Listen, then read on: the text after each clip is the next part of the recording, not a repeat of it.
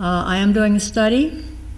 This is the study that I told you about already. Schifo and Marchetti showed that LDN produced significant reduction of symptoms in 7 of 12 ASD kids, a significant increase of T, CD4, CD8 helpers, and reduction of T suppressors, and the natural killer cell level was inversely related to the plasma opioid levels.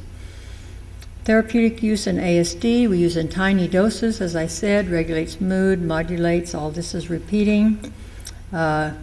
We increase the natural endorphins toward T1 immunity. So this first study I've already told you about, 74% had enhanced sociability, mood, cognition, and language.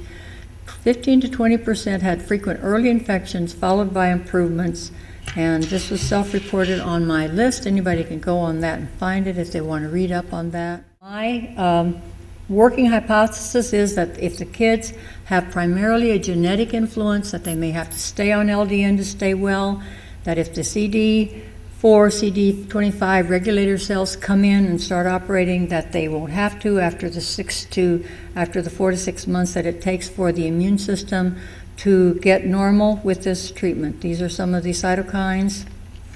Natural killer cell level, very low in all the kids and the parents too.